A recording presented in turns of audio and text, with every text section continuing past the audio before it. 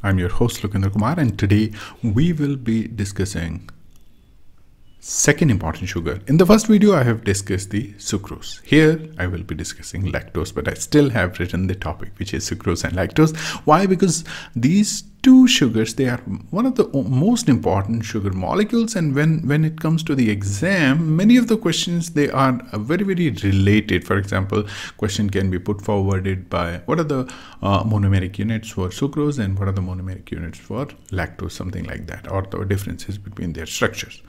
So if you haven't seen the first video, I would recommend you to watch that particular video on sucrose and then come back here and see the video on lactose. So we all know that these are the two important sugar molecules for our living entities, especially when it comes to plants, animals, or any other living organisms, because we are using glucose, and here you have the glucose at the monomeric unit. So we are consuming lactose when we are kids.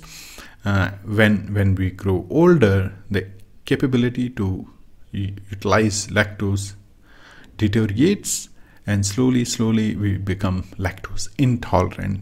And there are other conditions also. So this sugar is very important. This is the most fundamental, I would say, video on the lactose, where we really understand the structure of this particular sugar.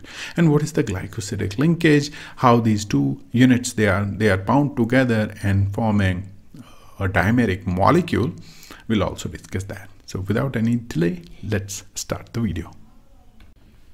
All right, so let me write down the topic, which is sugars, and in this video I will only discuss the lactose, but I do want to write the sucrose and the lactose, because these two topics, they are important. And if you haven't seen the video, then please watch the video on sucrose.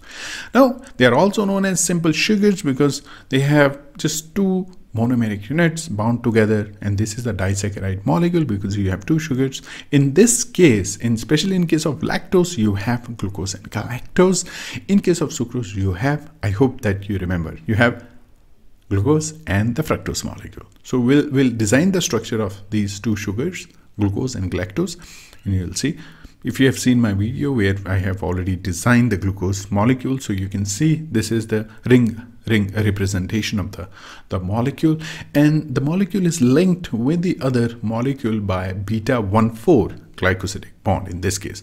So as you can see, the second molecule in this case is the galactose. So let me again show you all the groups. You have at the 6th position CS2OH, and then you have at the 4th position OHH.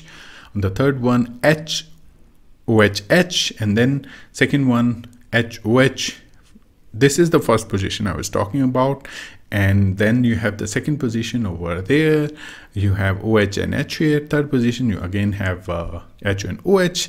Fourth position, you have OH and H, and the fifth position you have CH2OH, and then CH2OHC is the 6th carbon atom in this case. Now, in case of second sugar molecule, you have 5th position over there, where the H2OH group is basically the 6th one, right?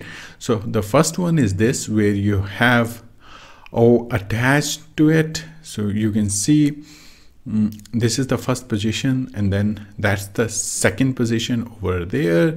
That's the 3rd, 4th, and 5th. So you can clearly see the linkage between 1 and 4th carbon atom of these two sugar molecules. And what are those sugar molecules? You have glucose and you have galactose.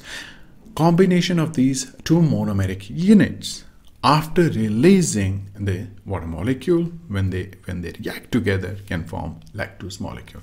And the linkage, that's important.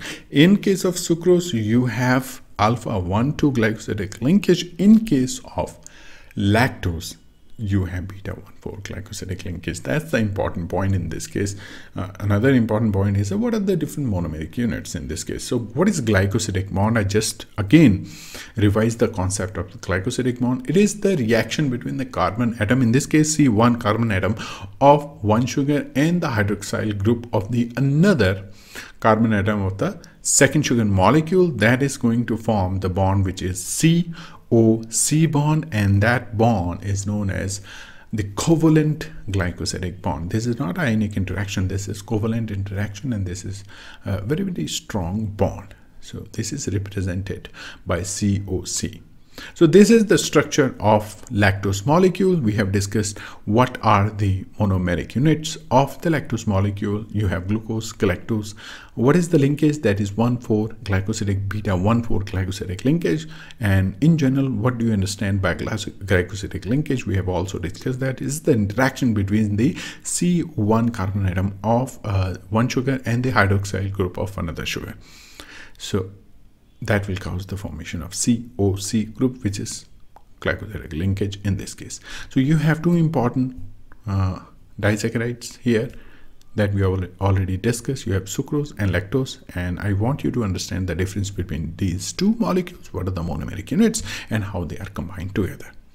So in my next videos, I'll bring more topics, like we'll try to cover polysaccharides, we'll try to cover glycogen, starch molecules, cellulose molecule, what are the structures and what are the function of all those polysaccharide molecules, especially in case of our living system, because they are the most important energy source as well as structural fibers of our world. So we need to understand these molecules better.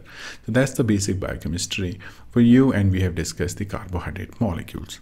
So please stay tuned. If you like the videos and if you like the content of this channel, then please show your support, but just by subscribing the channel and watching the videos. Thank you. I'll meet you in my next video. Take care.